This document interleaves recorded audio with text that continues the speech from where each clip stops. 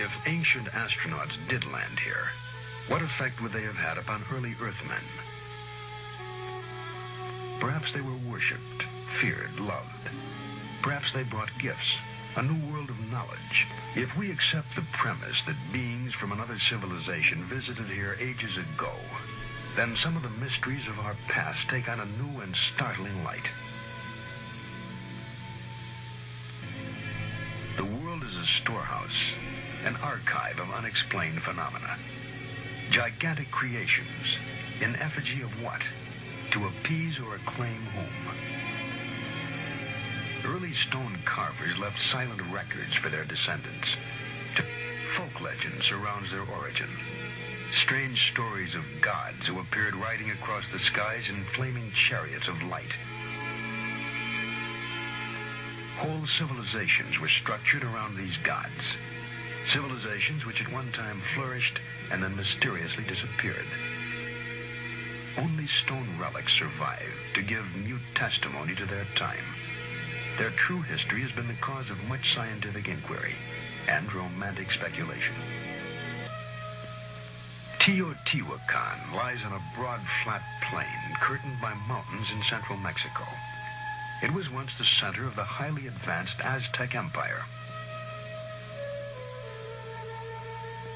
When the Spaniards arrived in the early 16th century, they found an established society of artisans and intellectuals. The name Teotihuacan means where the gods reside, and the city of the gods is dominated by the Pyramid of the Sun. It is 216 feet high and forms a small mountain weighing 2.5 million tons. Archaeology seeks answers to questions about man's past by digging through what he has left behind. Here they uncovered a chain of riddles which stretches across the expanse of modern Mexico.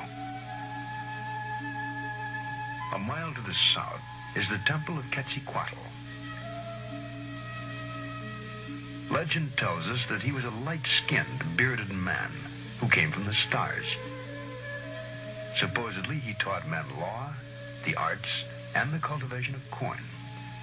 The head of a great feathered serpent represents the god Quetzalcoatl. When Quetzalcoatl finished his mission on Earth, he departed to his native star, promising to come back someday. It is a pervasive part of mythology that gods fly to the stars with a pledge to return. The strain runs through all folklore.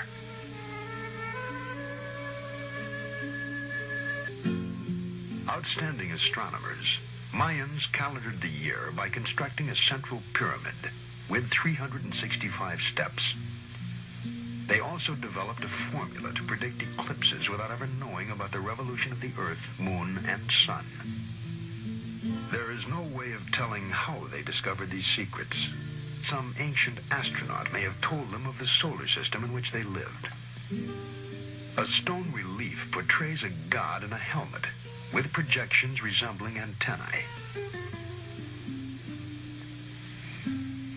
The Mayans named their patron Kukulkan.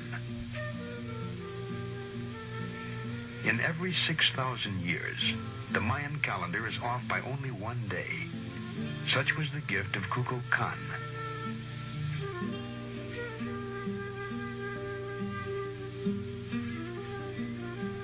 Kukulkan supposedly came from the stars and returned to them, leaving the Mayans to build observatories to search the heavens for him.